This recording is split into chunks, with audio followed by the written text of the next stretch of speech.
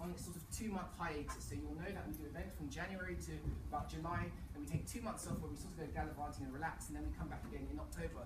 But wonderfully and very kindly, Nathan, who I'll be speaking about in a moment, got in touch, having been here 2 years ago, and said, Johnny, I'm going to be in town, I'll be in the country, it'd be wonderful, you know, to very gracious guys, do you want to do something again here? So hence we find ourselves here at this pitching for success, this masterclass in how to do a good pitch, how to do good public speaking. And just a quick show of hands, like a sort of 90s hip-hop concert. Who here is this the first time you've been at a Croydon Tech City event before? Welcome, welcome, welcome. I guess you're seeing stuff about Croydon Tech City, you'll have read about it, you're seeing all the hyperbole and the hubbub and the media gurning.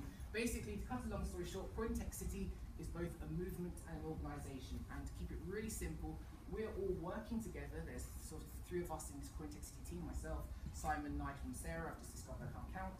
There's 4. And then there is this wider community which is always growing with a very, very simple kind of end game. We want to make Croydon the Silicon Valley of South London. That's really what we're working towards. All of you know what Silicon Valley is like. You've been there, or you want to go there, or you've seen it. We want to make it a place where people can come and build really cool, really exciting tech startups, software companies, creative companies. We want to make it that hub of industry where creators can come, meet people, and do great things. And wonderfully, I've sort of given this speech probably about 6,000 times in the past 5 years.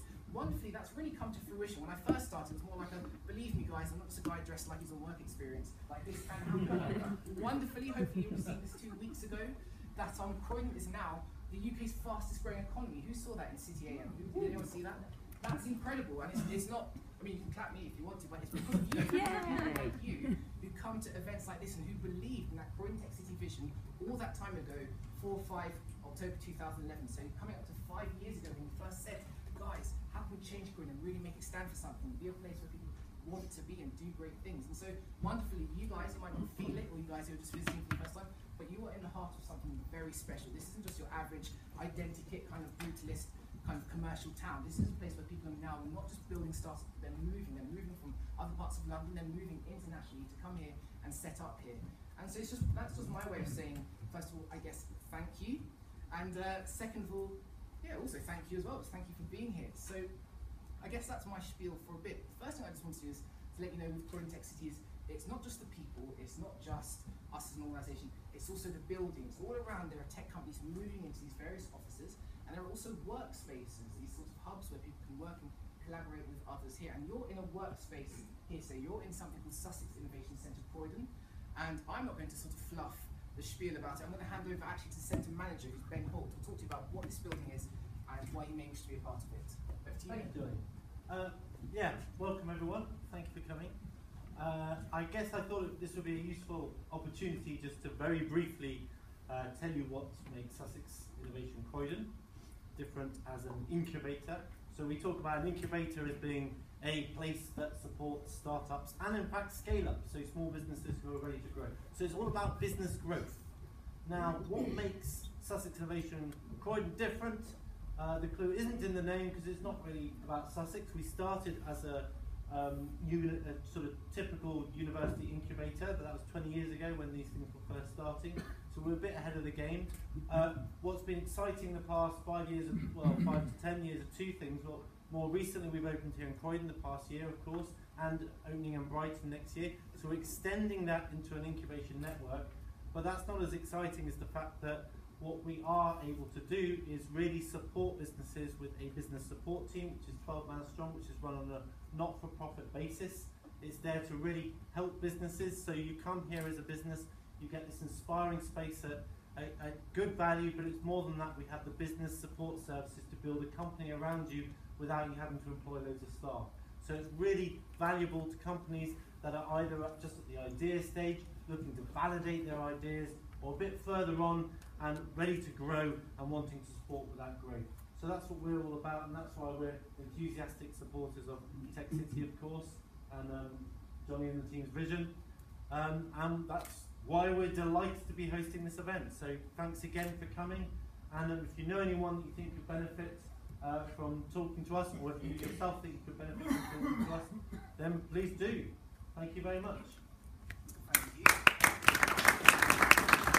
So yes, like Ben is saying, if you are one of those people who are sort of building a coming out of your bedroom, out of your sitting room, out of your study. Don't do it in sort of painful silence or on your own.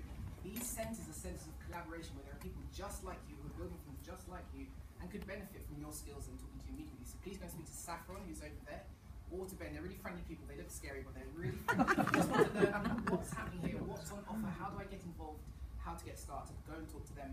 Really, really wonderful gang. But to the main event. So, guys, like I said, so Nathan wonderfully, very kindly and graciously came and spoke on Pitching for Success. This time we were just marvelling 2 years ago, and we've been marvelling at all the changes and all the stuff that's been happening. And yeah, Nathan's an unassuming looking man, but he's also a great man. And what's really wonderful is, you know, what I really want to, I guess, impart to you guys as you listen to this evening is, Nathan didn't have to do this. You would have to pay good money to get this kind of expertise. This is no kind of small kind of community class put on, you know, by the council, which is boring and fuddy-duddy, right? This is good quality stuff. I mean, a nice way from the council. Really sorry, guys. The council are wonderful, but we all know the council is boring, right? You know what boring class is like. This is not one of those things. So what I would really exhort you guys to do is 2 things. First of all, I don't know how, maybe it's just by smiling, but look animated, be thankful. He didn't have to do that. And first of all, I'm thankful you guys came out and didn't have to sit down and watch BBC period drama. You made the effort to be here, but you didn't have to do it. So make much of it. Don't sort of just sit there mutely in a kind of British way, just staring into the ether. Make much of this expertise which is here. Listen, write it down, think of questions. We all know that annoying dead silence at the end when he goes, any questions? Does anyone want to stand up? And everyone just sits there mutely, right? Get involved. Nathan did not have to do this. He kindly has come there, so you really get value from it. And think about it. Even if you don't have anything that you need to learn from it, write stuff down to tell your peers, your friends, your family. There are other people other than yourself who can benefit from what you've seen here tonight. So just be really intentional. And if there are any sort of technical mess-ups or anything like that, there are. Sussex Innovation is rock solid. There are no problems at all. Just be really gracious and just bear with us because it's free events and everything. So, guys, without further ado, I'd like to introduce Nathan Gold. Over to you.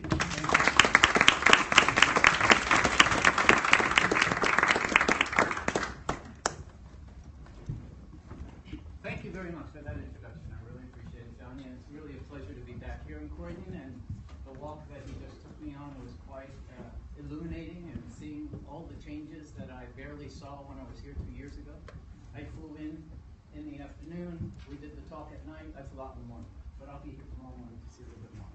So I want to make you a promise right now, and I won't waste your time. I think Johnny kind of alluded to that a moment, but I will not waste your time here for the next roughly 60-ish minutes. I'll stay as long as you want. If you want to stay longer, I'll stay. I'm going to give you a link to the presentation that I'm going to use up here at the end, so you don't have to worry about taking copious notes, although I don't have many words on my slides, as you'll see. I also will take questions anytime you want. So are there any questions to start? Didn't think so. I want to start with this quote, because I am a big believer that if you're really prepared for anything you do, you have a much better chance at success. And so Benjamin Franklin's been a favorite of mine for many, many years. And what I love about this saying is that what I do for clients more than anything is prepare them for the unknown. Prepare them for things that they've never been involved with before, like how do you ask for £500,000 from an investor when you can't even borrow £100 from a friend? And things like that. It takes a lot of intestinal fortitude to stand up in front of an investor and ask for money. And then be able to handle all those questions that come in after you ask. Because you don't usually get a check when you first get that question, do you? So this talk is not just for people looking to raise money.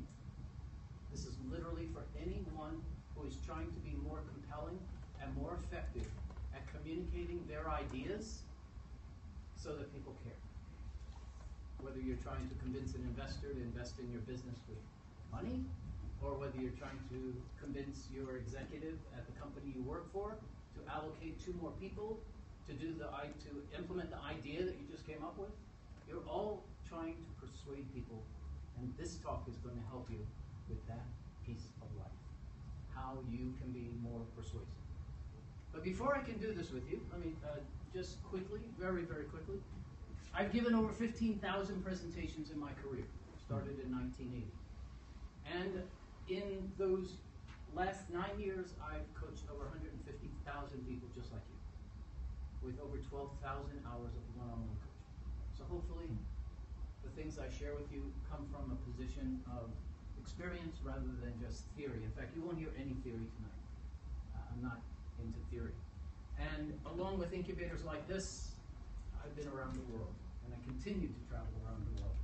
And most importantly, these days, I'm now actually getting calls from TED Talks, people that are doing TED Talks, and I just love those kind of calls. I usually do those pro bono, free. So if you know anybody that's doing a TED Talk or a TEDx talk, I'm still giving that away for free for the rest of this year. In fact, up until February's TED next year. After that, I might start charging them when I get maybe 2 or 3 more on this list. If there's time at the end, I'll tell you the story about Evan Tan, because most of you know that TED Talks run about 18 minutes long, right? Did you know that they actually go 3, 6, 9, 12, 15, or 18? Evan had a 3-minute talk. We'll cover it at the end if there's time. Now, the information I'm going to share with you here tonight is really simple. It's so simple that after a long day, I need to kind of mess with your head a little bit. Play a little game with your brain. Do you mind? Because the information I'm going to share with you is so simple. If I don't get you in the right frame of mind, you're going to look for more complexities here. There really are no complexities. All right, so if you're willing, I'm going to put a sentence up here on the screen. Read the sentence to yourself. Just once. Don't try to figure out what it means. Just read it once. Okay?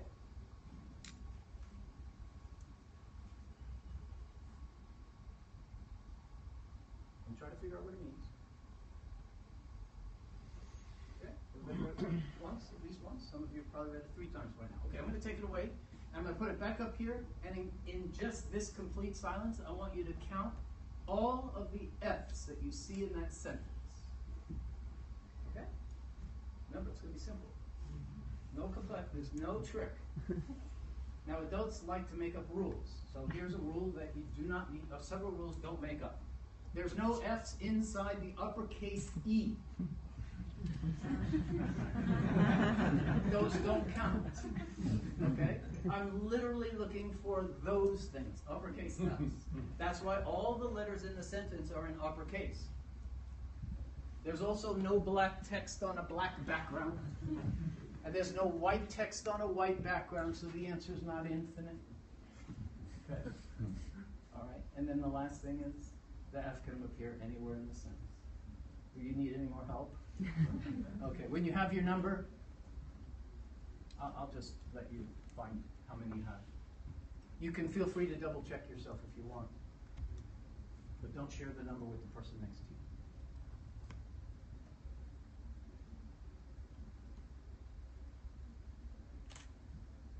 Does anybody need more time? Yes. Okay. That's enough. All right. Could you all stand up for a minute? Thank you. Now watch what happens around the room. We were all looking at the very same sentence, weren't we? All of those of you who saw 1, 2, or 3 F's, that's your number. Could you please sit down? Look around, folks. Why aren't we all sitting? How about 4? How about 4? You saw 4, sir? You saw 4? How about anybody else saw 4? How about 5? You saw 5? Still people standing? What did they see you didn't see? 6? Everybody should be sitting. If you're still standing, then we have to have a talk after. They're right there, folks. They're staring you in the face. I didn't stand in front of the screen when you counted them. And because we don't have a lot of time, how about this one? That one?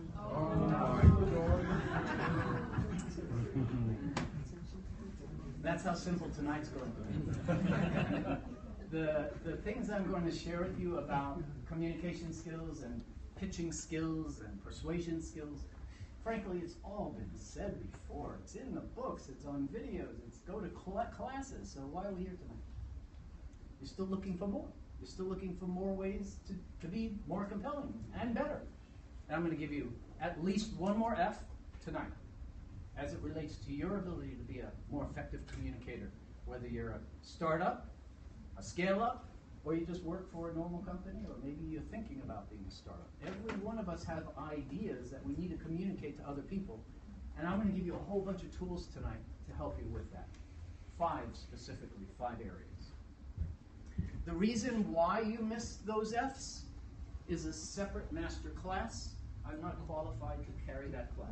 You need a PhD, MD to come in here and explain to all of you why you missed those F's. But before I go on, I know that many of you are finding yourself rubbing shoulders with investors. And if we had more time, I would ask you to define what an investor is to me right now, but my guess is you're probably going to say that an investor is an investor. They invest money. And that's partially true. But investors are full of a lot more than money. So I want you to think that every time you meet an investor, whether you're raising money or not, you want to be friendly to that person and see if you can get them into your network, because investors have tremendous resources. Maybe they have an office space that you can use for half a year, and they're willing to give it to you even before they invest in you. And then after, I mean, there's all kinds of resources available to you afterwards too. So the traditional investor is full of more than just the money. There are 2 other kinds of investors also. Your customers, your partners, your strategic alliances that you're making with people. These are investors too. Whether they give you money or not, they're investing time in you. When you go along Lean Startup and you go out there and you find 10 customers in the first week to have an interview with, those people are investing in you. Okay? So realize that just about everybody you meet is an investor, and the rest of the world invests when you listen to what they are saying, or when they listen to what you're saying, or they read your advertisement, they download your application. They're investing in you. So literally everybody you meet is an investor. Everyone here is an investor. Primarily you're investing in yourselves too, which is a good thing. All right, so let's get into the material. I just came from Norway and Sweden, where they have this janteloven and janteloven thing where you're not supposed to stand out. It's like frowned upon. How is it here? You okay to stand out? Very much so, yeah. Perfect.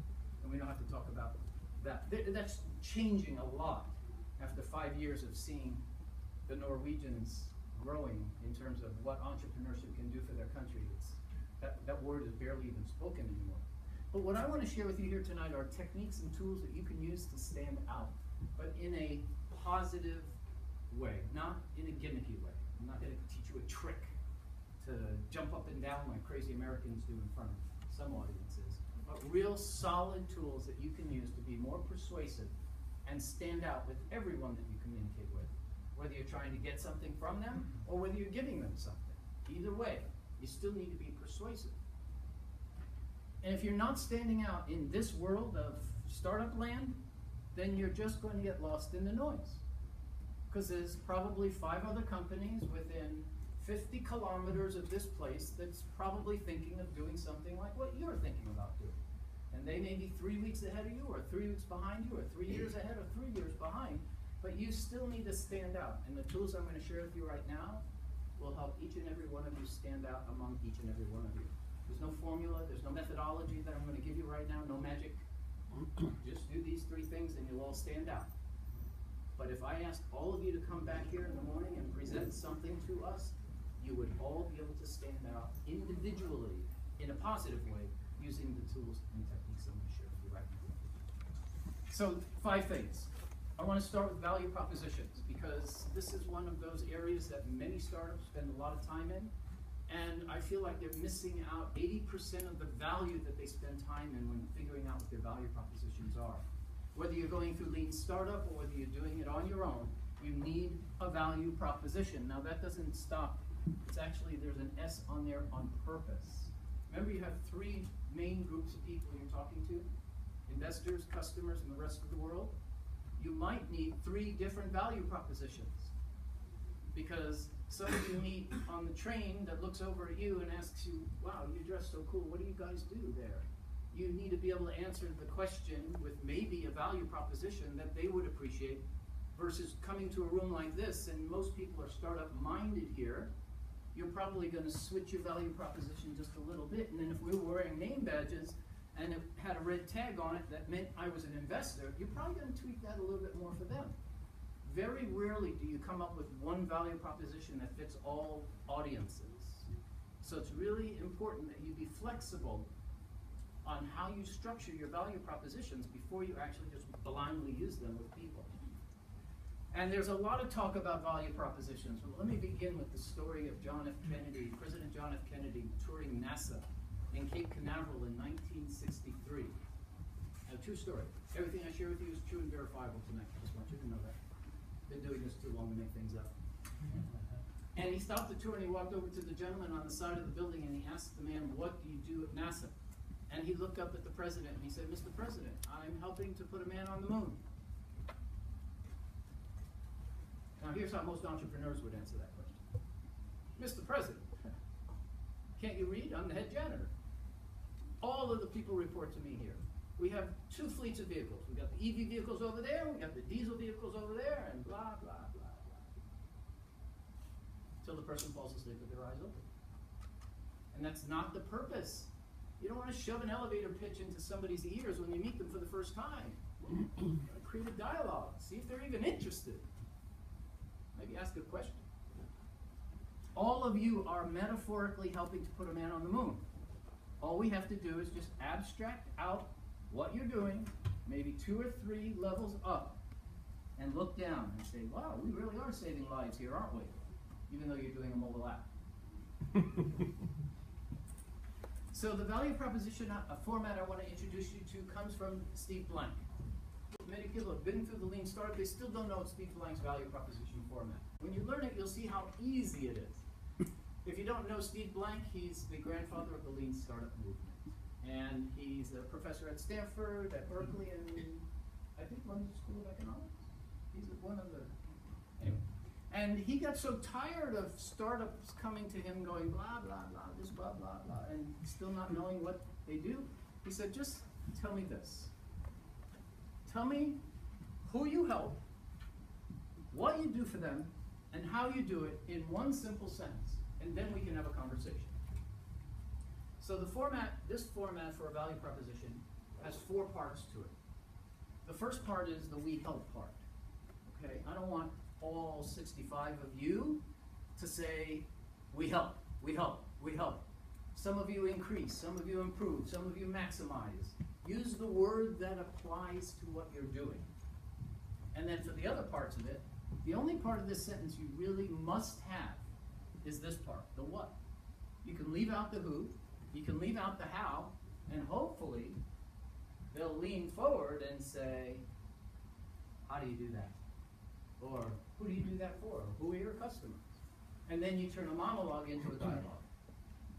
Okay? And the faster you can turn these monologues into dialogues, I believe the more success you'll have with everybody you meet. So feel free to use this. What I'm hearing from investors these days is they want to know before you say "we help blah, blah, blah," they want to know, are you a mobile app? Are you a SaaS platform? I mean, what are you? So some investors, not all, would want you to say, "We're building a mobile app that helps people," and then you go on with your sentence. Okay. You could leave off the mobile app part of it if you want to. Depends on the audience, of course. Any questions so far? Okay. So here's a part of my value proposition. When I bump into people and they say, "What do you do, Nathan?" The taxi driver asks me what I do. I say, "I help people prepare for high-stakes presentation." That pretty much covers it. When I first started doing this 9 years ago, I used to tell people, I prepare people for presentations. How exciting is that? There's hundreds of people that do that. And then in the second week, I went to a session like this and I was listening to a guy like me, and he threw out the word high stakes. Now some of you are involved in some pretty high stakes work, right? And I go, high stakes. That's the word I've been missing. So when you put words in here like that, you can up-level the effect, the impact that the sentence has on the people that you use it with. Because my competitors are not saying high stakes.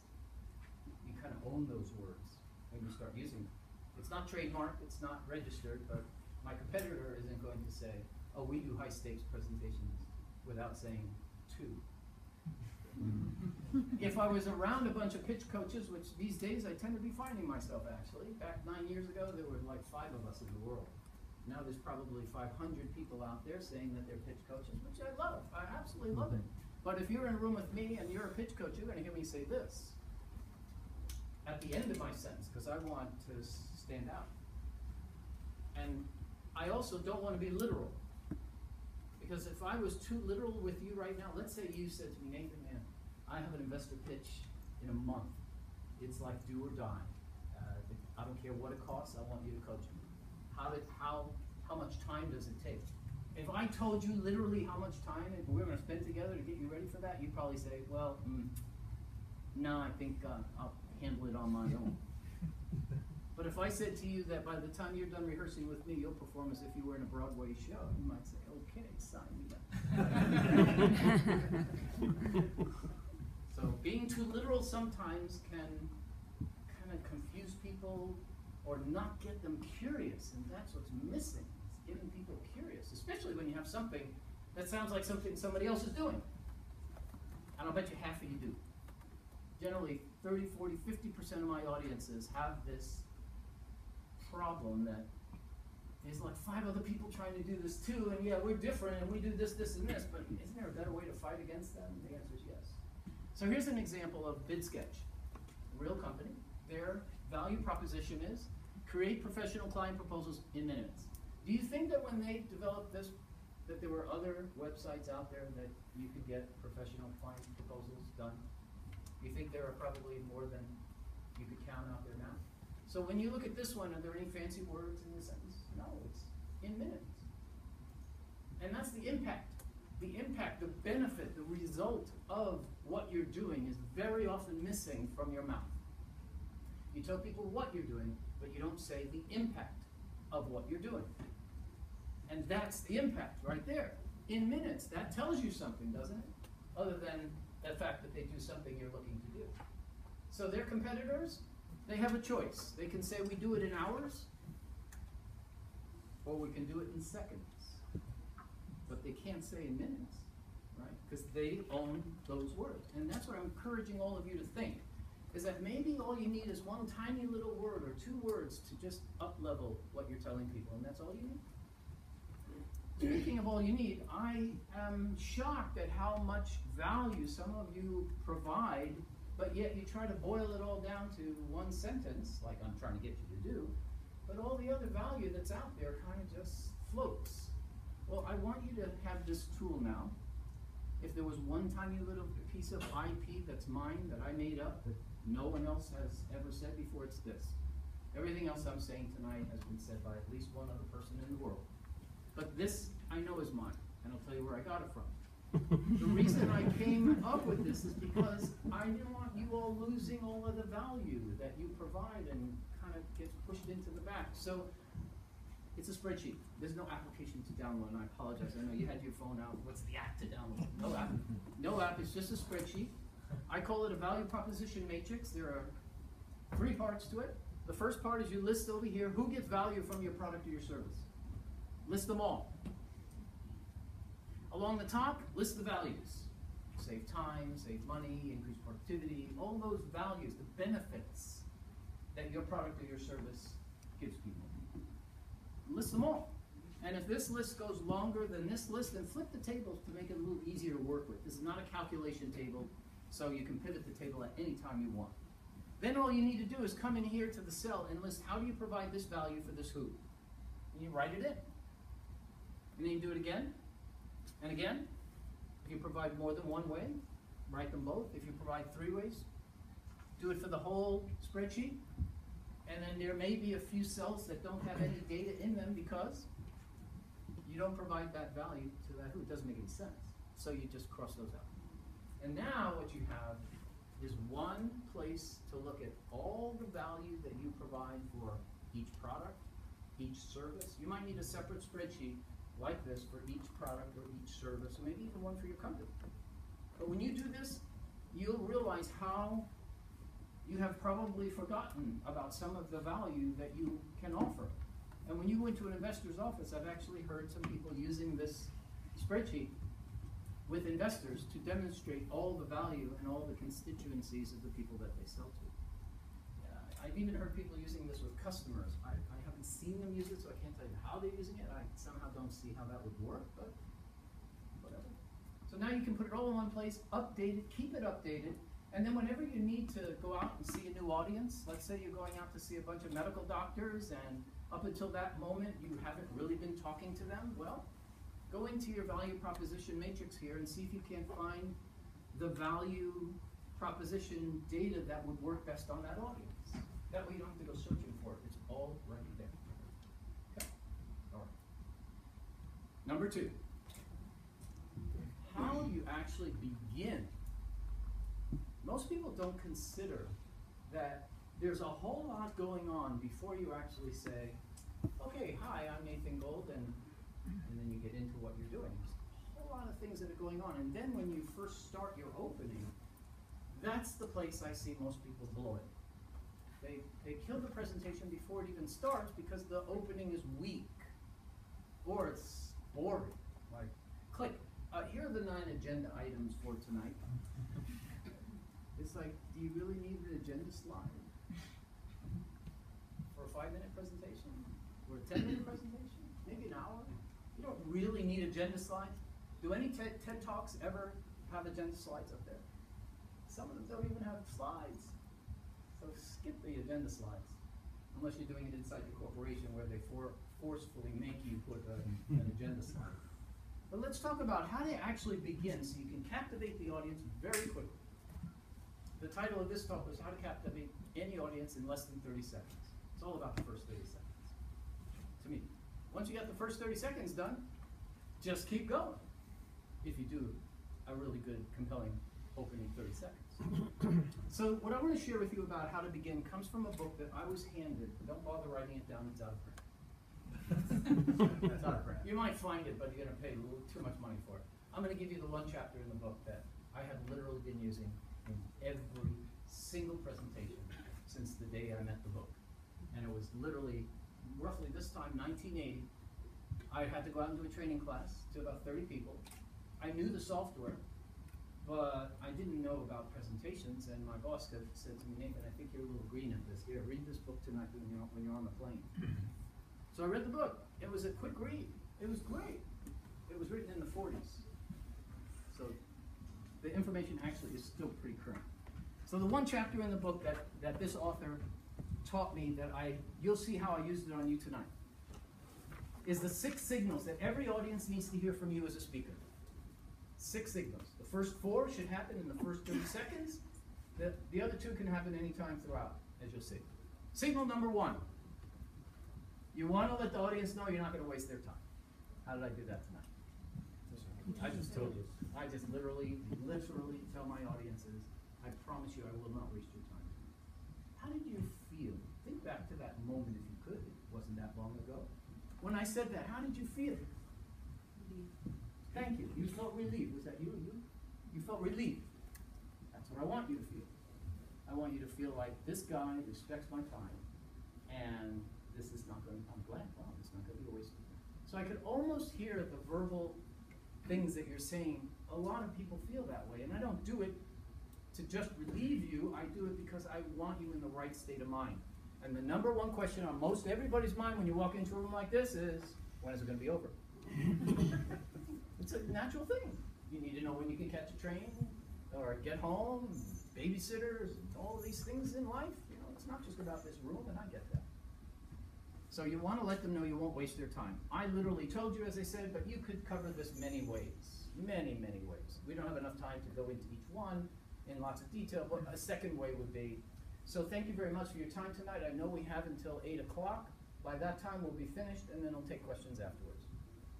So now you know, okay, that's kind of the frame of mind. We won't be done by 8, by the way. Started a little bit late. If any of you need to go at 8 o'clock, we are live streaming this to the Facebook page, so you can come back and pick up on where you have to go. If you do need to go, please, you won't interrupt me if you just have to go. I hope you'll stay, but we are going to finish a little bit after 8. Number 2, you need to let the audience know that you know who they are. This is kind of like a virtual hug. And I've done that with you a bunch tonight. I mean, I know you're in startup land and this ecosystem and learning how to communicate, so I kind of did that with you. But if you're walking into an investor's office or a customer's office, You need to somehow say something that lets them know that you know who they are, you know what their problems are, you know what their pain points are. Something. Just one little sentence. You don't have to go into any depth. Number 3, and this is a tough one for people that are not organized. But you need to be organized when you're presenting. If you're not organized, and you're disheveled, and you're sweating, and things are crazy, and not working, and you don't look organized, then that's probably the kind of person you will be to do business with. So the inferences that come from not being organized is not good. So even if you have a trashy car, and your apartment or your home is a mess, I don't care, but when you get up in front of people, make sure you look good and things are set. We were here at 6 o'clock tonight. No one was here except the 3 of us. We had everything set. The room was all beautiful when I walked in. Thank you very much, Saffron, for that. But I always arrive at least a half an hour or an hour early to make sure that the room is not a mess, because I can't think. If I can't think, I know you can't think. Okay, so be organized. And then the 4th, you need to let people know that you know what you're talking about. This is not a pound my chest, read my CV kind of thing. It's 1 or 2 things, 1 sentence. If you're a startupper and you're in a med tech world and you can stand up in front of a group of people and say, when I was finishing up my MD and then my residency following that, we noticed, I mean, that's enough, right? You've established your own credibility, and that's what not enough of you are doing. You need one thing that establishes your credibility. You don't have to worry about your team. Most mentors say, put your team at the end of the day. Okay, fine, put it at the end of the day. But you still need to establish your credibility at the beginning. Otherwise, all these yellow flags are going to be going up. Like you just said that, I don't know if I believe you. Do I believe you? Do I believe you? If you establish your credibility up front, you will be believed more, hopefully. Okay, so those are the 4 signals that have to come right up front. The next 2 could come, yes sir? Quick question, I hope. Number 1, why does that work? The other 3, 2, 3, and 4 are all positive statements, but you're introducing a concept of wasting time. Yep. Why not have you're going to find this session really valuable? Why do you put it in a double negative of not wasting? I can get the same result. Double negative is achieving the same result. She felt relieved. I bet you half of the rest of the people in the room said, me too. Woo, Yeah. Good. So it worked. You can go both ways. Right. I'm not saying this is the only way. Right. So maybe your more positive way Yeah. is more suited to the way you do things. But if you just say tonight is going to be really valuable for you, that's kind of a promise. So I would like you to say, in the next 45 minutes, I promise you that the information I share with you will be valuable. But that the minute, the time, the clock is what's on our mind. Okay. Thank you. Okay. Number 5. Usually in every presentation, there's a moment where you just need everybody to come back. You need everybody's brains like ready. Here's the secret to getting them ready. Of everything I've shared with you here today in the last 5 hours, here's my most important point. And then everybody's going to put a new file up, fresh sheet of paper, ready for you. Whatever you say after this, they will hear. Hopefully the things you've said before this, they will hear as well. But if you know that there's one point in your presentation where you absolutely want to make sure that there's a really good chance that you have the attention of everyone in the room, because you know with devices in hand, you never know what people are doing, right? They could be taking notes, they could be texting, they could be doing email, who cares? But if you want them all to look up, just say, here's my most important point. And they'll all look up, just like you're doing right now. But this is not my most important point. And then the last one is, many presentations I see, especially with investor presentations, whether it's a 2, 3, 4, 5 minute kind of presentation, they end like this. We're looking to raise 500,000 pounds and click, we're done. Any questions? It's like, really? You're gonna end like that? That's how people just finish. They just say, oh, I'm done. I'm done, folks. If there's any questions, you know. It's like, come on, there's a better way to end your presentation. Like one more story, one more anecdote, one more customer quote, one more experience that you had when you had that customer meeting that week, that something just unbelievable happened in that meeting. Finish with something else. Don't just finish with, I'm done. But you do need to let people know you're finishing up. So you want to say something like, to wrap up, or in conclusion, or in the last 2 minutes I have with you. There's so many different ways that you can introduce these different ideas. And those are the 6 signals, and I literally use them in every presentation. And they work. I've been using it a long time. Okay, now that you've covered the signals, let's talk about the opening itself and what you can do in an opening that can maybe help you stand out from the crowd.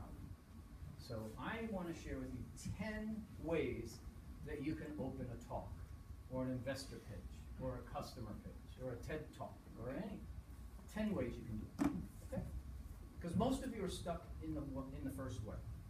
Most of you believe that if you just ask the audience some questions, they'll be engaged. And here's how it works. So how many of you have a smartphone in your pocket right now? I'm just curious. Or I'm sorry, how many of you carry a smartphone with you every day? Really? You're going to ask that kind of a question in a room like this? They do that. People do that. They ask just obvious questions that don't cause the brain to do anything more like, oh my God, are they going to ask me to raise my hand? They're going to make me stand up and hug the person next to me. So try to ask questions that get people to say, gee, I haven't thought of that one before. I wonder what I would do in a situation like that. I don't know. So captivate their attention with those questions. Don't just feed them a question that gets them to, yeah, I have one.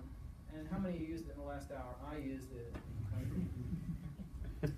We could go into a lot more depth on these, but this is sort of an introductory, get you started, and you can figure it out from here. So number 2, the second way that a lot of people use these days is imagine for a moment that we just lost the electricity in this building. And then I want you to imagine what we've got, and then imagine and imagine and imagine. It's like, really, if you have to use the word imagine more than once or twice, you're not using the right technique. Imagine should only once or twice is enough.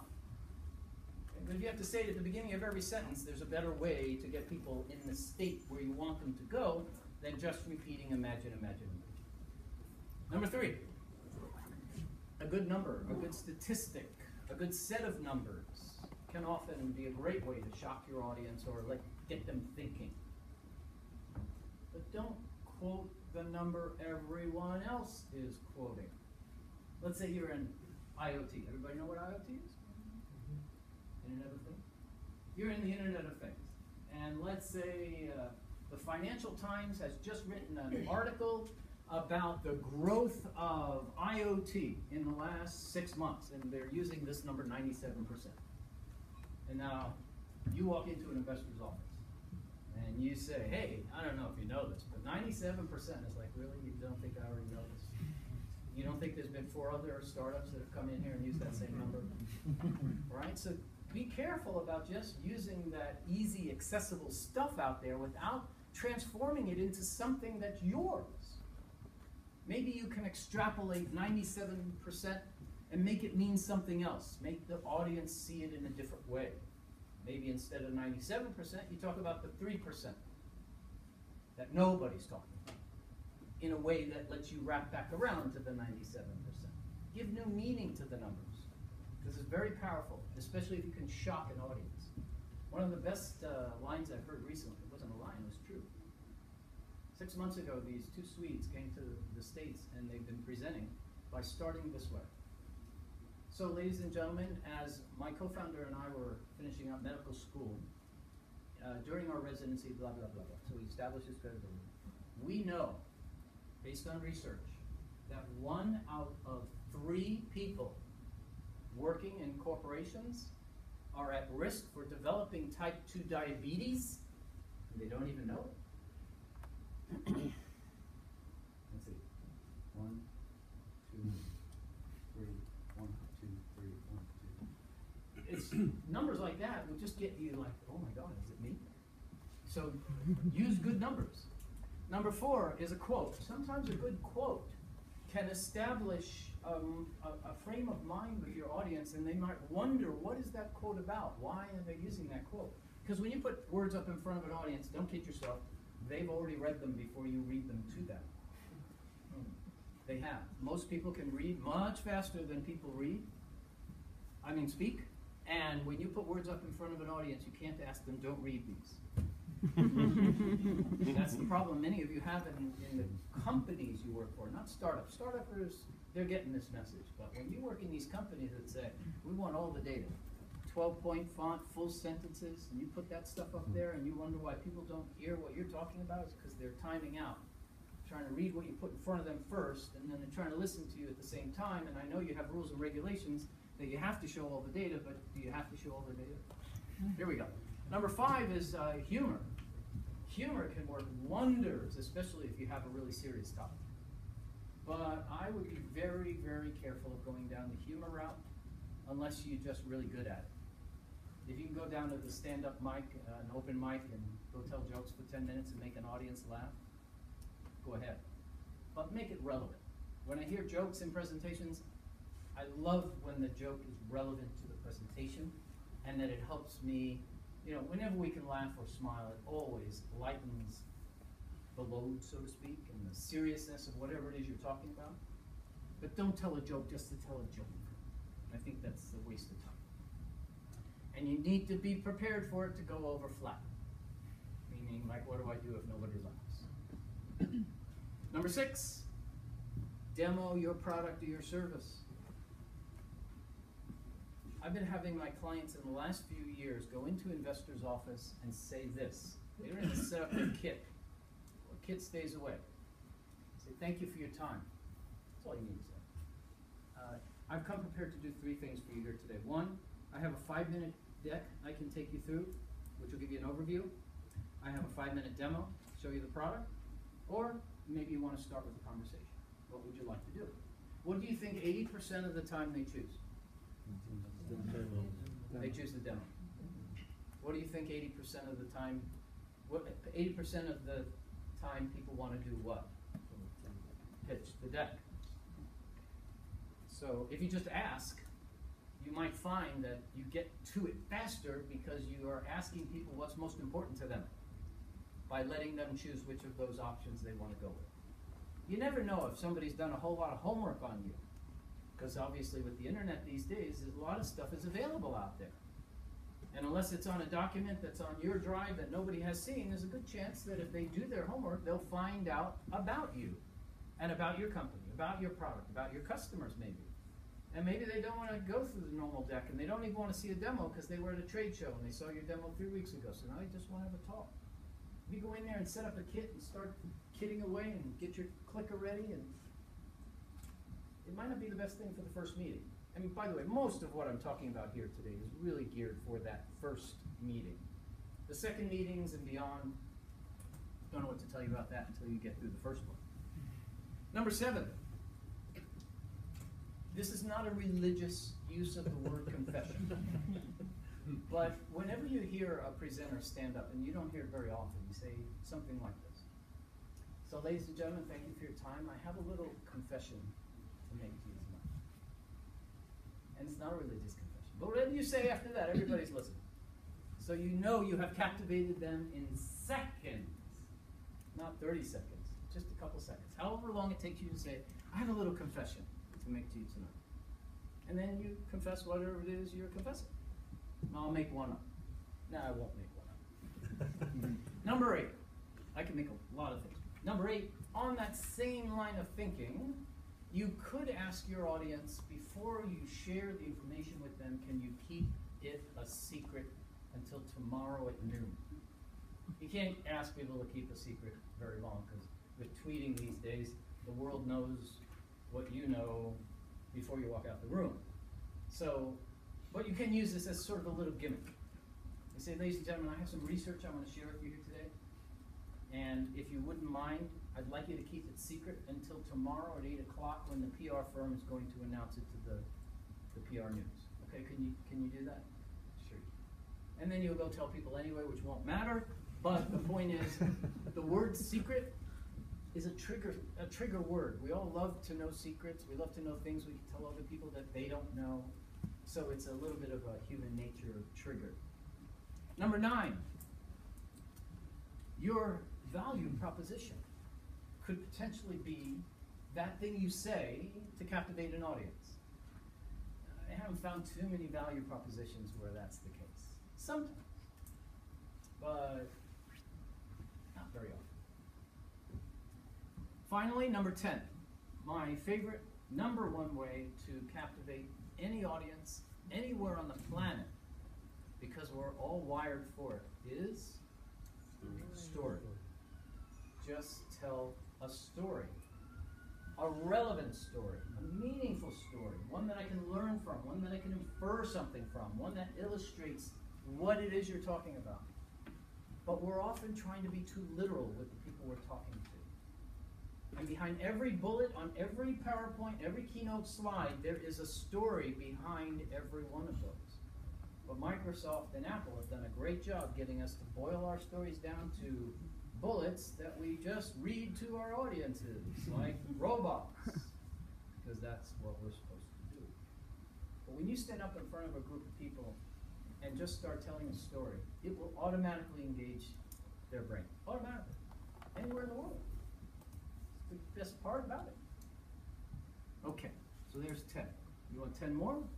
20 more? There's lots of ways. I just wanted you to break out of this, just ask questions mode. Because there's so many other things you can do. Okay.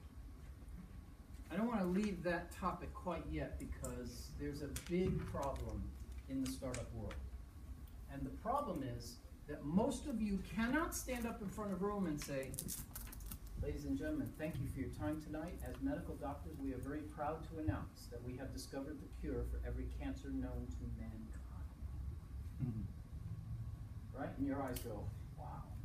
So if you have a wow like that, then just say it. Just be literal. The problem is, most of you don't. You'll get there one day, you might have a wow, but until you get there, we need something else to captivate the audience, whether it's one-on-one or one-on 50, 60. So if you can say something that powerful, go ahead and be as literal as you want. But the problem with being too literal is that you end up trying to explain something that's really complex, because many of you have complex stuff to talk about.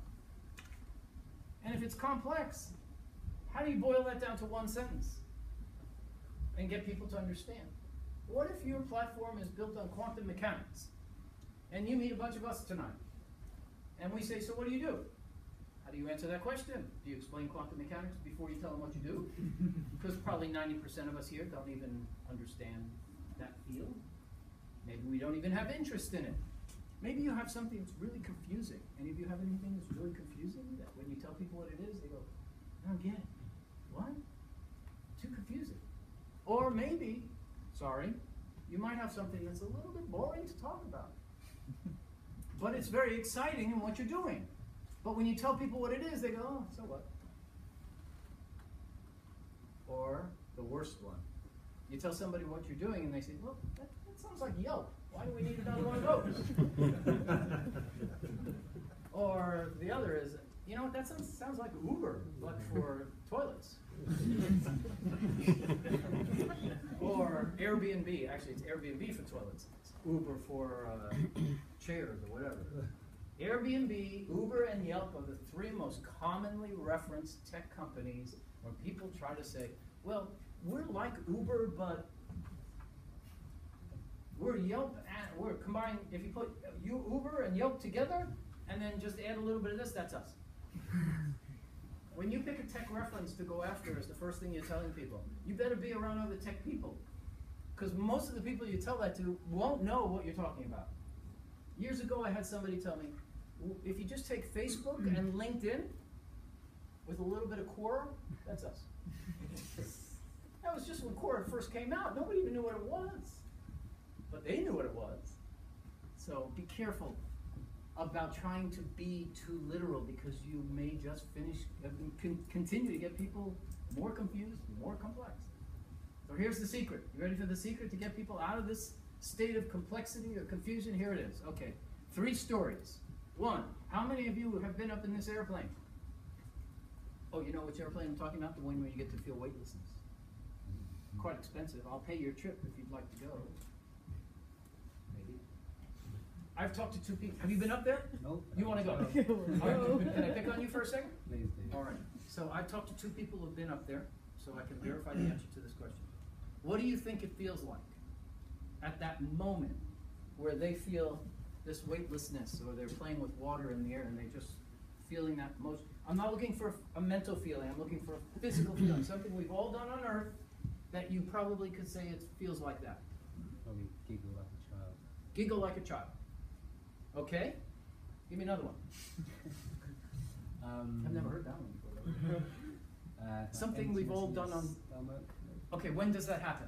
You go over a pump. Boom, right there. Have you ever been in a car, gone over a bump you didn't see in the road, and all of a sudden your stomach goes like this? That's what it feels like. That's what it feels like.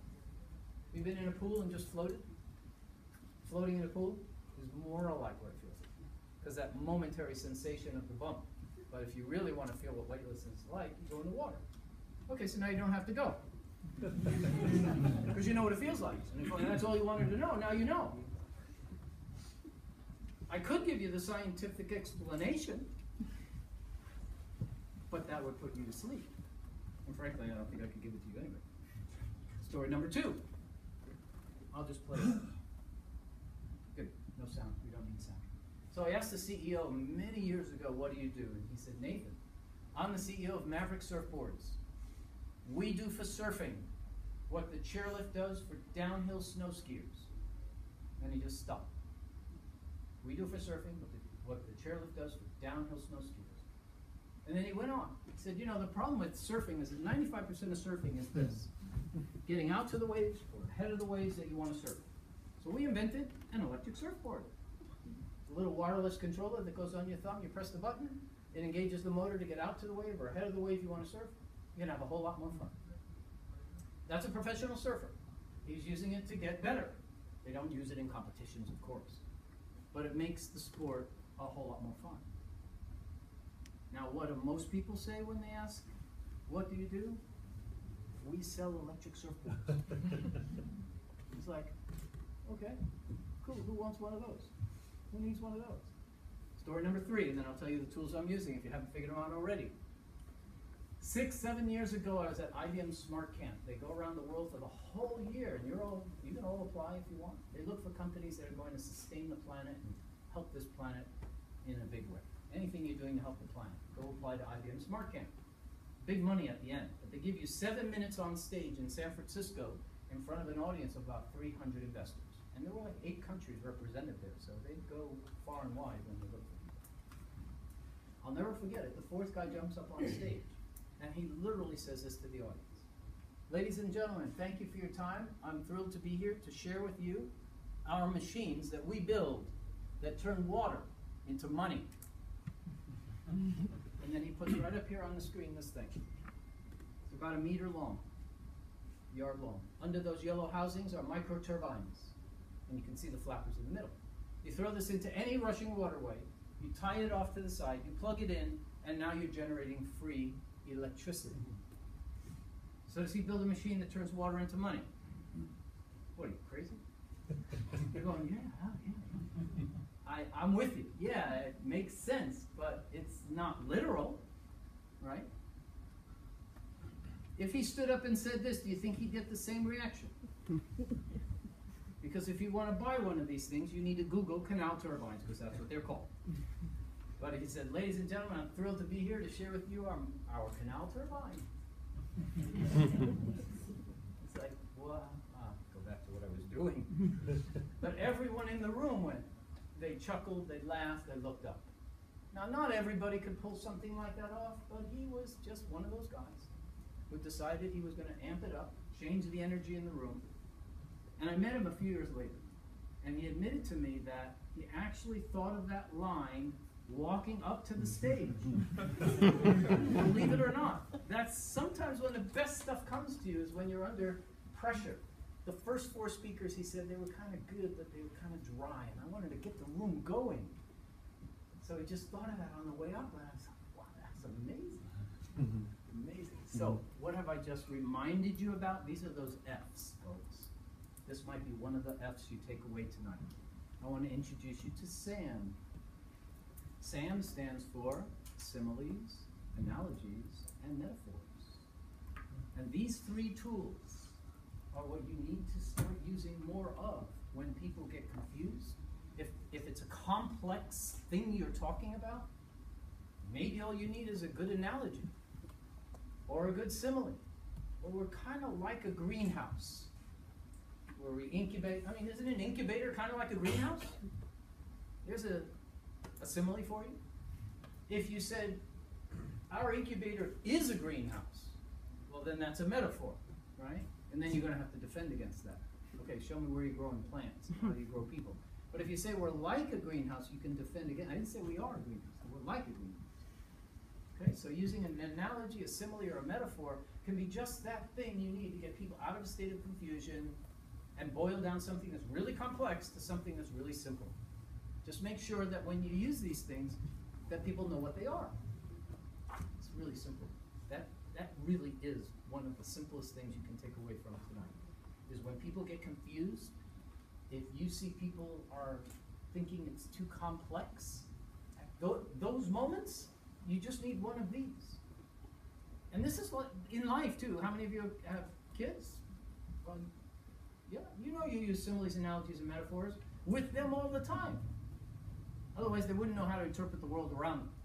Try going and explaining the literal world to a kid. Well, it's really no different with adults. When you have something that's really complex in your business and you're trying to explain to them what you're doing, just think of them like kids. Don't dumb it down for them. Don't say, well, basically. Because whenever you say basically to somebody, they're thinking, what, am I too stupid? Just give it to them. Some of you use that word at the beginning of many sentences, and I would encourage you right now to drop it. There's nothing basic about what you're doing. Number four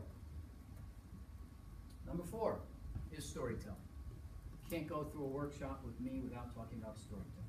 This is not a storytelling workshop, but I am going to remind you about something, and that is storytelling is not being done enough. If you want to stand out, you need to tell your story. You just have to figure out what part of your story you tell. But your story and your story and your story are all unique. Even if you work together. Same for all of you. All of you. All of you. Every one of your stories are different. And if you're looking for a way to stand out, figure out how to tell your story in a way that helps you stand out. And I can help you with that too. That was the 10-second sales pitch. 3-second sales pitch. So when you go to a TED Talk or you listen to a TED Talk or a TEDx talk, they all use stories because they're coached to use stories. You should see the scripts that people bring to TED coaches in the beginning. It's all about I, we, I. By the time they get up on stage, you never hear the word I. It's all about you and the world. It's a complete reversal. Because it's not about you. Even in your businesses, it's not about you. It's about the impact that you're creating and the results of what you're doing. Okay. Why do stories work so well? Two of my favorite reasons are stories work well because you can relate to stories instantly. And you remember stories. I'll bet you, if we came back to this room in 5 years from now, you'll probably remember a few of the stories you're hearing tonight. Like the guy that builds a machine that turns water into money. You know the beautiful thing about stories is when I tell a story or you tell me a story, and now I tell somebody else that story, and somebody else tells that story, and it just keeps going. It's a beautiful thing. This is my favorite reason why stories are so powerful with investors, is they will retell your story. You know, some investors go out, and whether they're angels or venture or private equity, who cares? They're all searching, right? They're searching for the next one that they can invest in, whether it's money or time or resources. If you go and meet one of these people and you tell a powerful story, and now 3 weeks later they get back to their office after traveling to 5 different countries, and sleeping out of hotels all over the place, and now they come back to their partner meeting. They sit around the table and they sit down and they say, I have about 45 companies I've seen since I've been gone. But let me tell you about this one company that started by 2 guys, literally in a garage. We've heard of those startups before. And they just start telling your story. They paraphrase your story without even looking at notes. That's how powerful a story can be. It just floats you right to the top. Nothing wrong with that, is there? Okay. Earlier I talked to you about the value proposition matrix. I told you I made it up myself, and I also told you where I was going to tell you where I got it from. I got it from this guy. Craig Wortman wrote a book called What's Your Story? You don't have to buy the book, because I already called Craig years ago and asked him if I could share this with my audiences, because I thought it was one of the missing tools when it comes to storytelling. And I've read probably 3 dozen books on storytelling. This was one of the best. He gave me permission, and we're actually good friends now. So a story matrix is this. If you're going to use stories, where are your stories now? Thank you for coming back. Where are your stories? Remember, tonight's not hard. Are you, right? How do you get them out? Tell them. Tell them, okay. Do they come from just, I'm going to think of a story now and just deliver it? Do you have them written down anywhere? Most people don't. Yes? Associations. Perfect. So I'm leading you along here. Most of you have tons and tons of stories stuck up in your head, but if you had to go get them right now, Craig says it's like the attic of your home. You have the stories up there, but you really hope you never have to go up there and get them, because it's going to be hard to find them. You know they're up there, but to get them, tough work, especially after year after year after year, or pivot after pivot after pivot. You might forget those stories in the first 2 pivots, but yet one of the best stories you could tell is coming from the second pivot, and you forget it by the time you get to the 5th pivot. Anybody know the average number of pivots that you have to go through as a startup before you find the product market fit? 4.7. That's the average. 4.7 pivots before you find product market fit. I see some smiles on that. What, is it crazy? You mean I have to pivot my company 4 times? More than 4? It's average. Doesn't mean you have to do 4.7. Okay, so the story matrix works like this. Again, it's just a spreadsheet. You create a spreadsheet, and along the column labels, Craig suggests just 4 types of stories: success, failure, fun, and legendary stories. Craig talks about the legendary column differently than I do. I'm an entrepreneur too. I break the rules like all of us. He wants you to use this column for stories that are legendary, that many people know, but when you tell them, you're telling them for a point to relate something about your business. That's what he says. I didn't like that idea, so I made it all the people I meet in tech that are famous. So that's what I do in that column. Along the row labels, you all choose what you want the row labels to be, okay? I'll just give you some suggestions here. If you're a startup, you're going to have at least these. So customer, investor, and so forth. And then you use this spreadsheet very simply like this. Let's say you have a success story in sales. Oh, you'll love this one. When I worked at a company in 1999, 2000, 2001, Logical PLC, right down the corner here, or up somewhere around here, they said no, no, no, no, no to our company. They were not going to buy our software. It was too complex. And the salesperson, Brian, who you know, well, he knows, said, Nathan, could you just come over here and give them one more demo, because they haven't seen your demo yet. They've only seen all the other people's demos, and they think the product's too complex.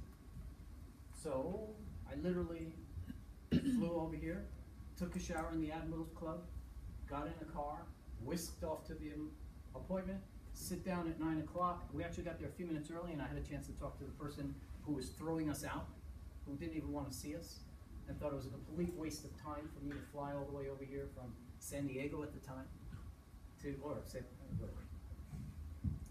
And I asked him a few questions, and I realized why we were failing. So when I sat down and gave him a demo, I demoed only what they wanted to buy, not what my marketing department wanted me to demo. Yeah. And that was the big win.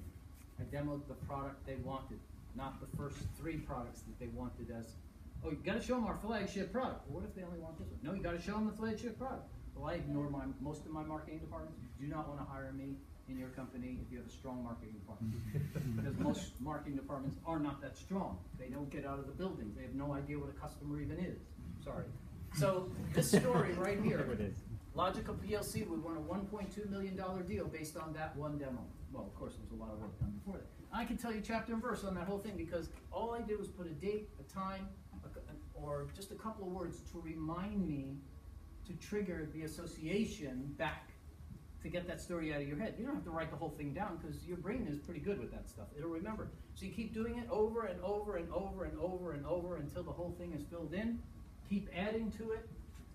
Make all the people on your executive management team keep a story matrix. Because let's say 6 months later, you have to go to a conference and you know the other speakers are kind of giving dry talks and you want a fun talk. Well, if you've been keeping track of all your fun stories, you should be able to go to your management team and say, listen, I've got like 3 or 4 fun stories to tell. I need some more. Give me some. And they should have some. We all have those 4 basic kinds, well, at least these 3 basic kinds of stories. And if you keep track of them, it'll make it easier to recall them and therefore use them. Okay, so don't rely on your brain to remember all this stuff, especially when you get to be my age.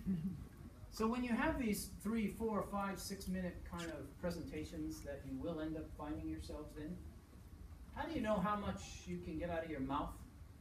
How many words can you get out of your mouth in 1 minute? Most people have no idea. And they would, if I gave you a minute to come up here and present, unless you script it out and test it, and you'll usually go over or you'll be way under. But one of the formulas that you can use when you're writing a script, even if you're not going to memorize it, but you want to figure out if you can say it in the amount of time you have, most people speak somewhere between 120 and 140 words per minute. So if you start with a blank piece of paper, write in a paragraph, look at the properties, if you're in Word, or you can't start with a piece of paper and look at the properties. Sorry about that. You literally count them, you're on.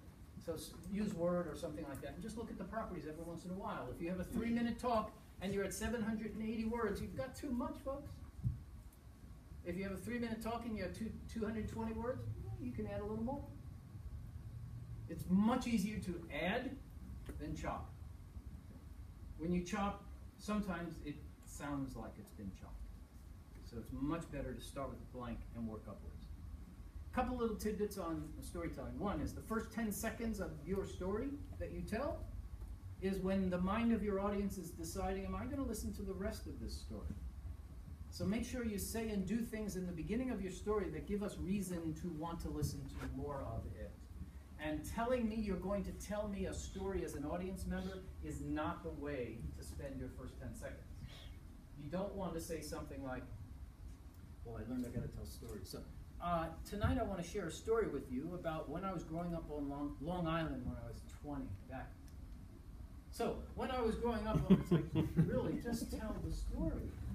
Don't waste our time. You know what these things are? Movie trailers. You know why they're in existence? Of course you do. You watch the movie, you decide if you're going to go to it or not. I'd like you to think about this in your first meetings that you have, especially with investors. Customers, maybe not, but investors. Make it the movie trailer version of your business opportunity, not the movie. That's the analogy I want you to walk away from. Give them less so that you can actually go back and give them the movie. And then the last part of storytelling is, how many of you have not seen the talk on TED by Simon Sinek called How Great Leaders Inspire Action? I'll assume many. Okay. When you get this talk, the link to it, please watch this talk. You must watch this talk because it will help you understand why many of you are talking about your businesses, your products, and your services backwards.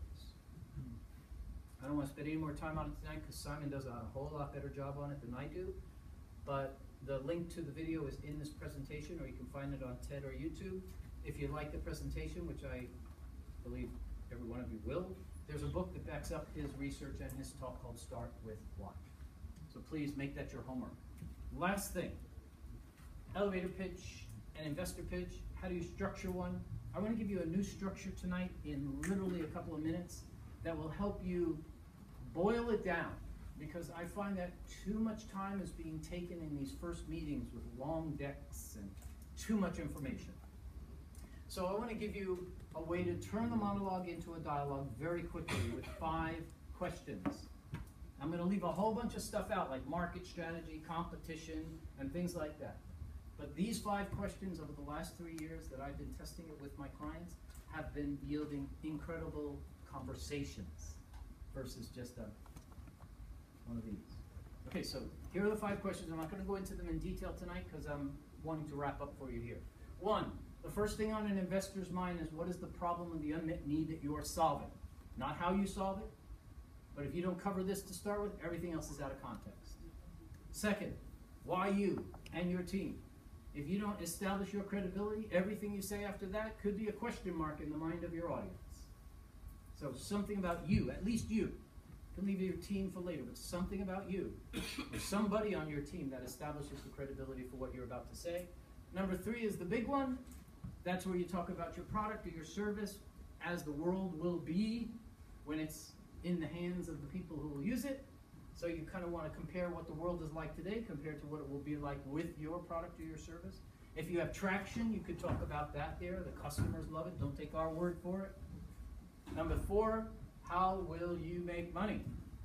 And even if you're doing a social impact business or a nonprofit, you still need to make money to sustain your businesses, unless you plan to have people just donate and spend and they write it off, which typically doesn't happen.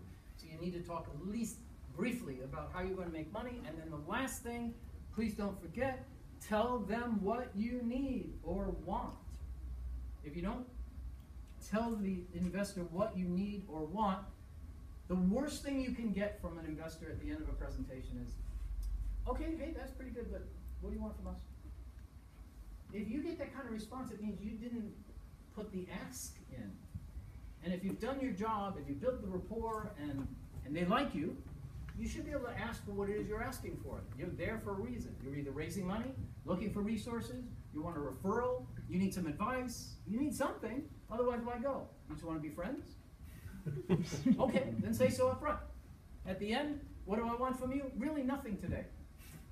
But we wanted to get to know you because you tend to invest in the kind of company that we're building. We wanted to meet you today so that in 12 months to 2 years from now, when we go for our Series A, we want to make a warm phone call to you.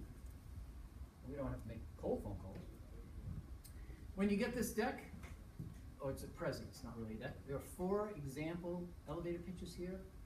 This is one of my favorite. It's SmugMug, a photo sharing service. He came out when Flickr was out, and Google, and all these others. And then I'm going to stop.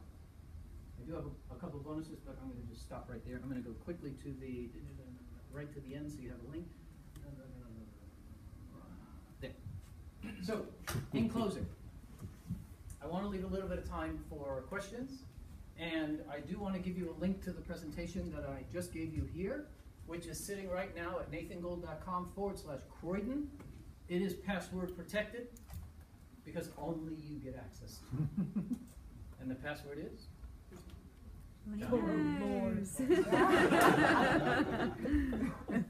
So I will leave that up for you, and feel free to go in there and use it. I know Johnny didn't, I didn't clear this with him, but I'm going to go ahead and do it anyway because I think he would feel all right with this. Before I take questions, I just want to finish by letting you know I do this for a living. And if you want to work with me one-on-one, I'm happy to talk to you about that. I now have a way to virtually coach you with software. All the videos are in place. The points where we interact are in place. And I normally charge $995 for that program. Tonight, for 24 hours, $99.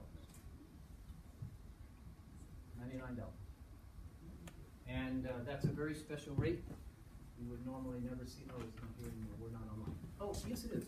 There's the page. So when you get here, you'll see the Prezi right there. It's already on the page. Here is your 24-hour discount. And you have a money-back guarantee, by the way. That link will go away at 7 o'clock tomorrow night. It's not a threat. It's just I can't give you $900 off of something that I charge and leave it out there forever. Because I know you're going to tell your friend and you're going to tell your friend. No, it's okay. Actually, pass that link out to anybody that you want. It's totally fine. So thank you so much. I hope that you have at least one more F as it relates to your ability to be a little bit more compelling and effective at the way you communicate your ideas with people. and be happy to take questions. Thank you so much for inviting me. Can we give him a round of applause?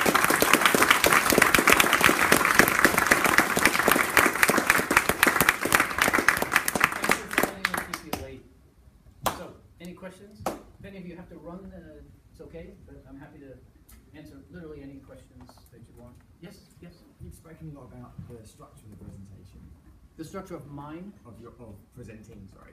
Oh, But you've not touched on your use, which is very good, of language and the way you use your tone of voice and things like that as well, which I think is actually quite important when presenting. it sure is. Yeah, so I'll had an hour. I could have a 5-day workshop. One part of it is your platform skills, how you use your frame, your voice, the proxemics of the room.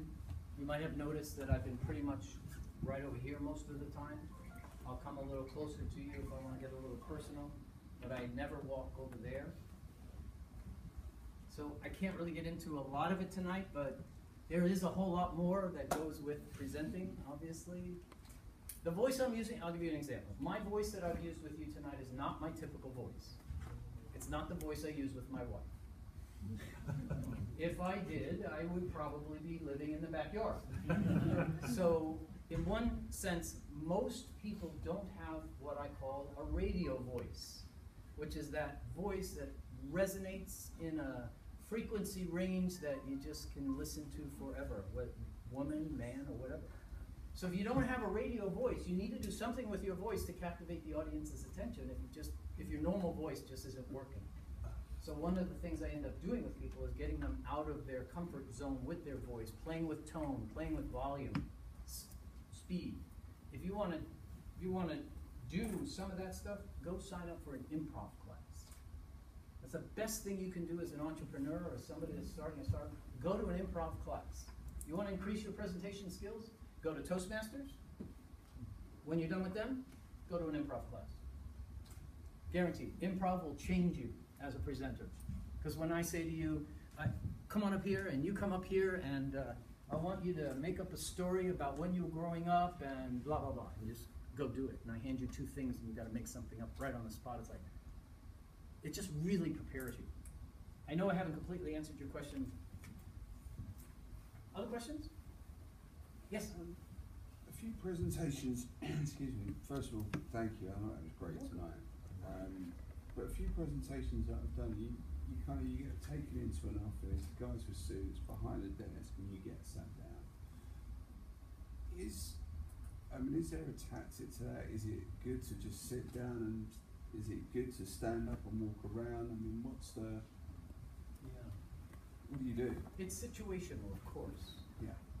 Can you give me a little bit more specifics? Are you in a corporate setting? Are you with us? Yeah, it's quite a corporate kind of VC type scenario when you've got maybe, one particularly it was the head guy with his lawyer, CFO, an investment manager. So you've got 4 on the table. They're kind of 3 there, 1 there. You've got a presentation. You've got laptop.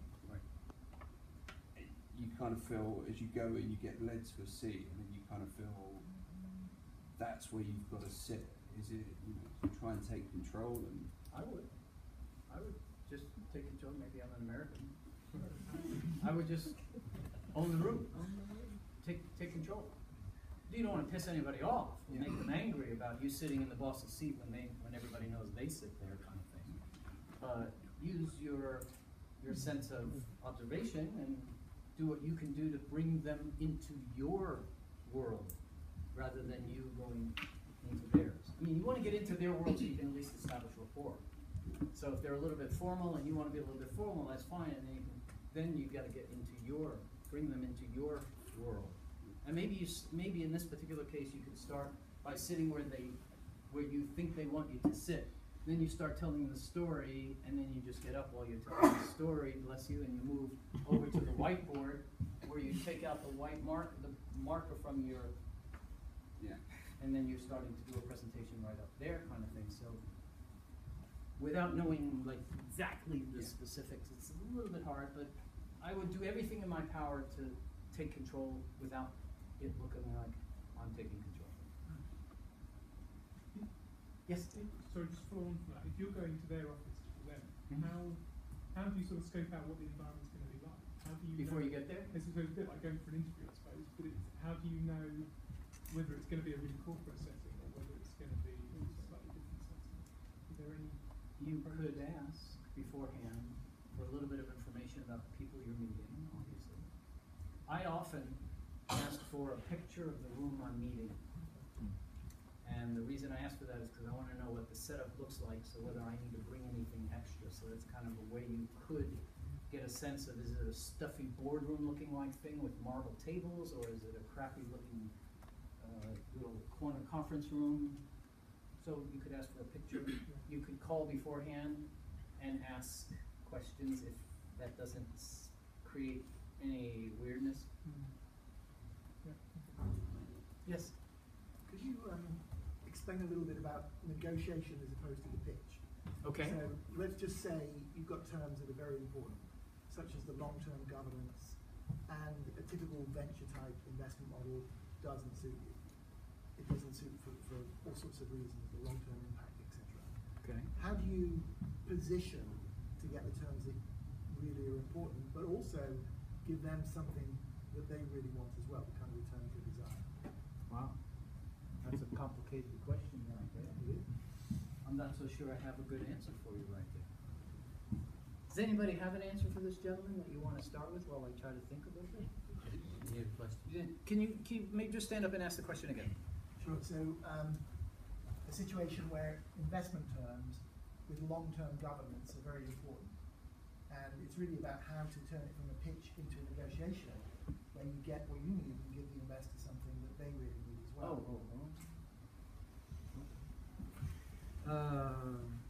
And is this not happening?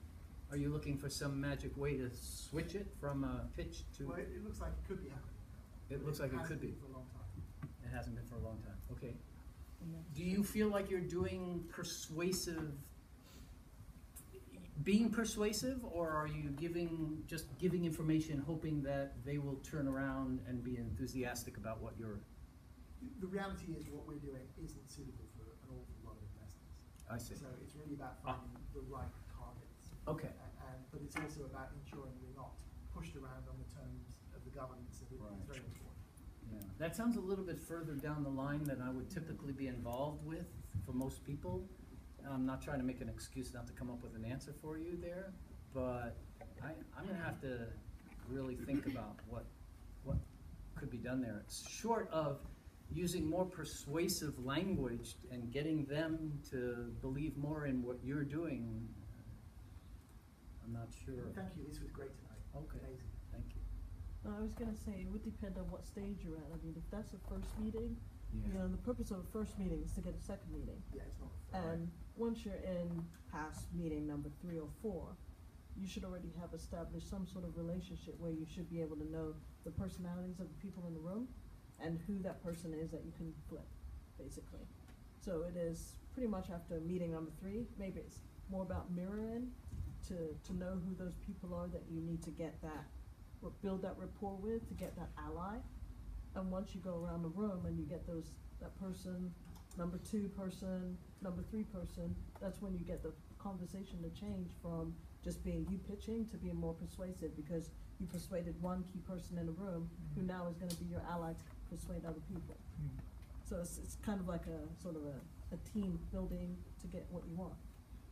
I do have something to add to what you just said. What I would suggest to you and everyone here, we skipped over, but look at the 2 bonuses that I left at the end of the presentation. The 5 most powerful words in the English language. And one of those 5, what do you think the number 1 is? You, that's correct. Whoever said you is correct. You. So you want to make sure that you're not using a whole lot of I's. It's more about you and what they get, right? The 5th most powerful word in the English language is because. And it goes straight to persuasion. And there's research behind this.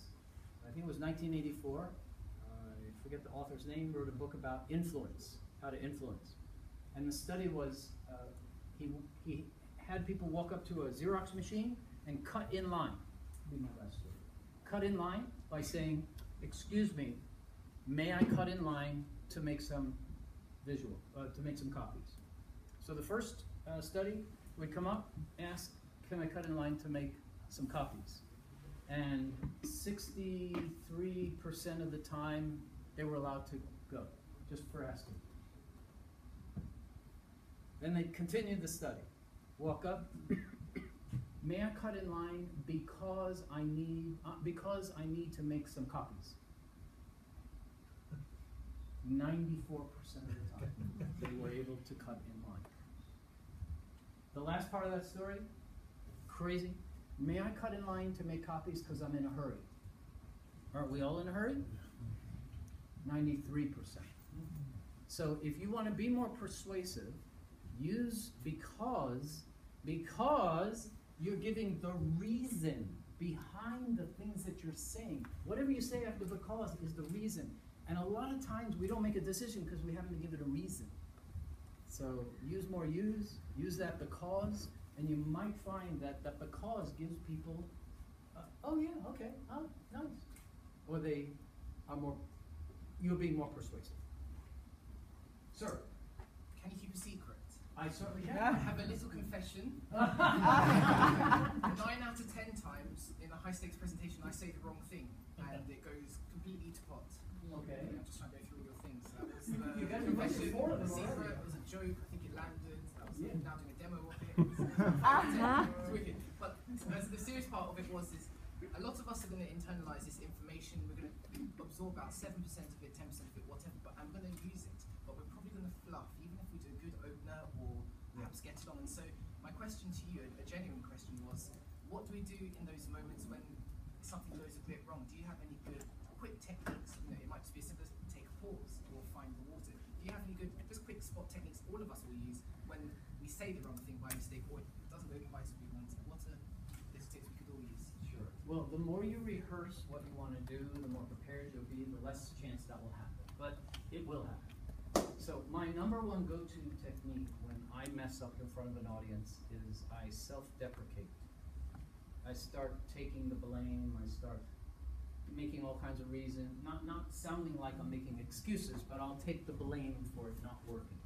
I won't look at the audience like some comedians do and say, hey, why aren't you laughing? That was pretty funny, wasn't it? Kind of thing. You never do that with an audience. So I try to take the responsibility for it not going well. I didn't get enough sleep last night, I'm a little jet lagged, whatever it may be. But the other things you actually said are exactly what I would do. Take a pause for a moment, get some water if you need to, and then you could actually say to the audience, you know, I don't think I started off on the best foot with you here today. I'm going to try a different way to start out. And then you use a more tried and true method. Don't try to repeat the same thing, of course. So those things might help, but definitely the take it on as your own problem seems to make the audience feel more for you, especially if you're not just making excuses. Last question. And then I'll hang out for anybody who wants to talk to me. Just following on, so you've had your first meeting, it's gone fantastic, you smashed the pitch, I've used all the 6 tips. Yep. Here we are. Yep.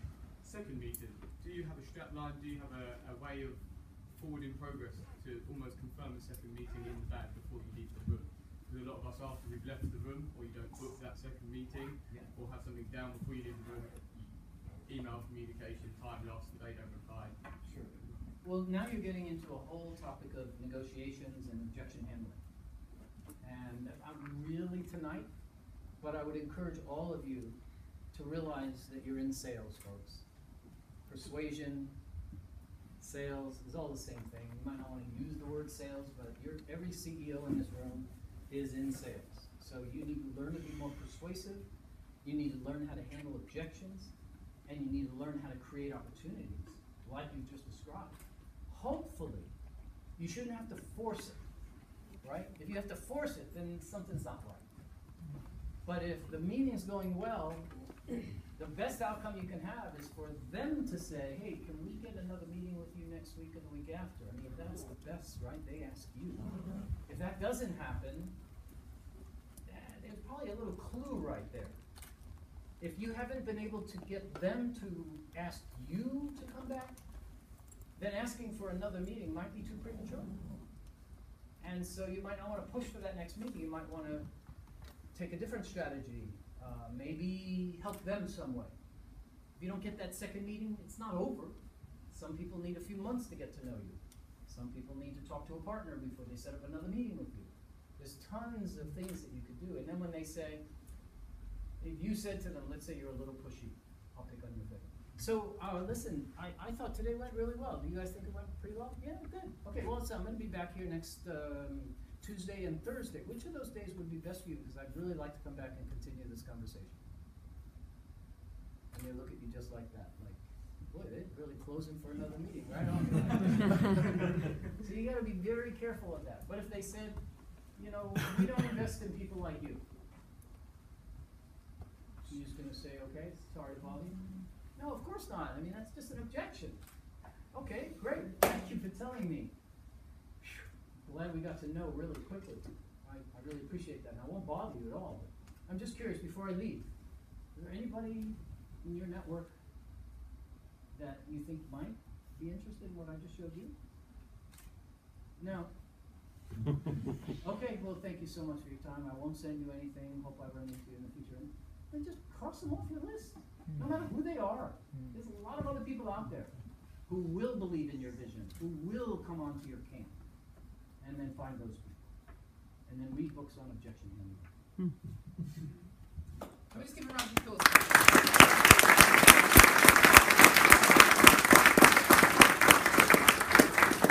So Nathan was too polite to dwell on that slide, but I actually want to make much of that last slide, which was it democoach.com/Croydon? Yep. So I didn't know that was going to happen or whatever, but you heard his pitch. So for $99, which is a steal, what's that, like £70? I'm not very well traveled or sophisticated, so I'm not good with my conversion rates, but think about, you've seen this for an hour. I feel like your pre-sales guys. But joking aside, he is doing this for free, very graciously has come over here, and he charged $1,000 to do this, and you can get this for £70. Now, you didn't come here thinking, oh, I need to part with £70. I didn't either. But think about it. Most of you are going to just disappear into the night, go back to be with your families, and never enter something like this again. And to be honest, you're probably not going to remember anything you saw here tonight, and you're going to be worse off for it. You actually are. You're going to go back. You're going to be, if you're a personal person, you'll course through your life and probably get a few good sales. If you're an introvert, you're going to suffer and then be on the dole. Whatever.